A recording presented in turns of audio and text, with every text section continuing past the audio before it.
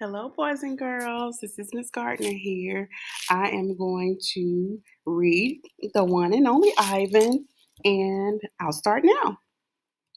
One day, Helen came home with something large and flat, wrapped in a brown paper. Look at what I bought today, she said excitedly as she tore off the paper. A painting to go over the living room couch. Fruit in a bowl? Max said with a shrug. Big deal.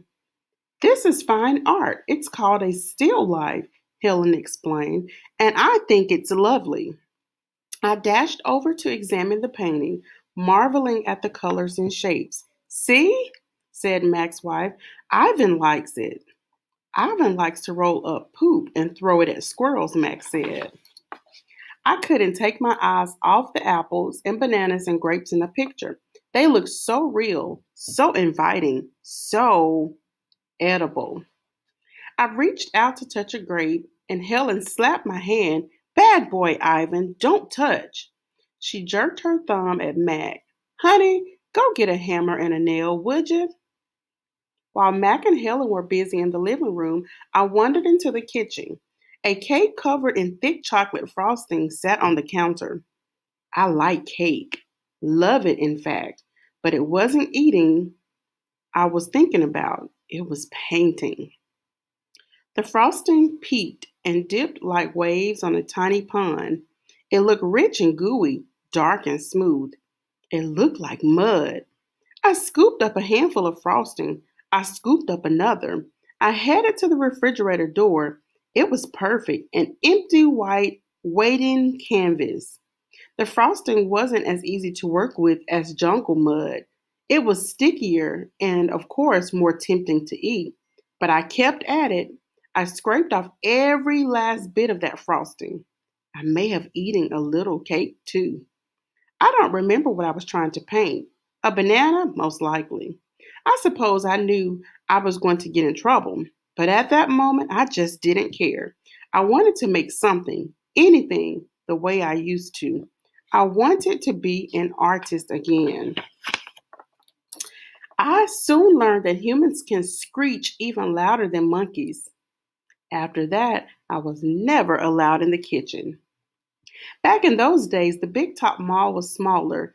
It had a pony ride, a wooden train that bustled around the parking lot, a few bedraggled parrots, and a surly spider monkey.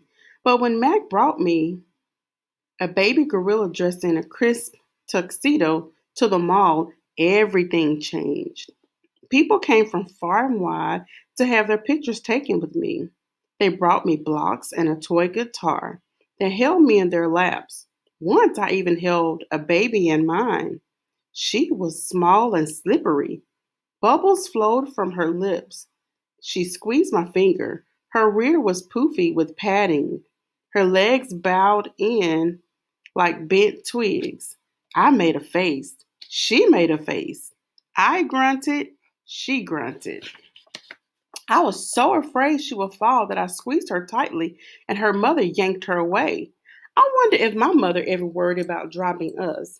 We always held on, but that's easier to do when your mother is furry. Human babies are an ugly lot, but their eyes are like our babies' eyes, too big for their faces and for the world. One day, after many weeks of loud talking, Helen packed her bag and slammed the front door and never came back. I don't know why. I never know the why of humans. That night, I slept with Mac in his bed. My old nests were woven of leaves and sticks and shaped like his bathtub, cool green cocoons. Mac's bed, like mine, was flat, hot, without sticks or stars. Still, he made a sleeping sound like the rumble my father used to make when all was well, a sound from deep inside his belly.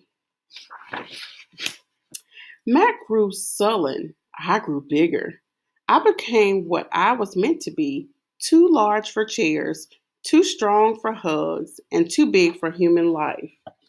I tried to stay calm, to move with dignity. I did my best to eat daintily, but human ways are hard to learn, especially when you're not a human. When I saw my new domain, I was thrilled. And who wouldn't have been? It had no furniture to break, no glasses to smash, no toilets to drop Mac's keys into. It even had a tire swing. I was relieved to have my own place. Somehow I didn't realize I would be here quite so long. Now I drink Pepsi, eat old apples, and watch reruns on TV. But many days I forgot what I'm supposed to be. Am I a human? Am I a gorilla?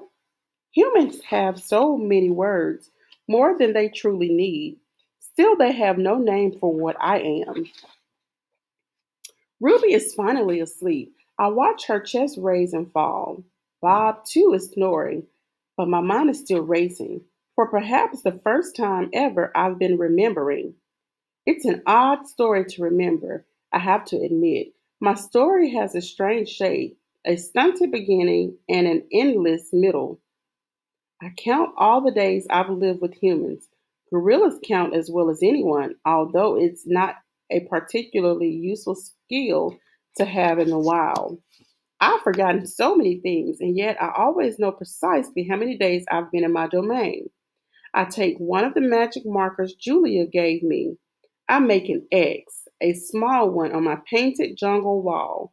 I make more X's and more. I make an X for every day of my life with humans. My marks look like this. The rest of the night, I mark the days, and when I am done, my wall looks like this. And so on until there are 9,876 X's marching across my wall like a parade of ugly insects.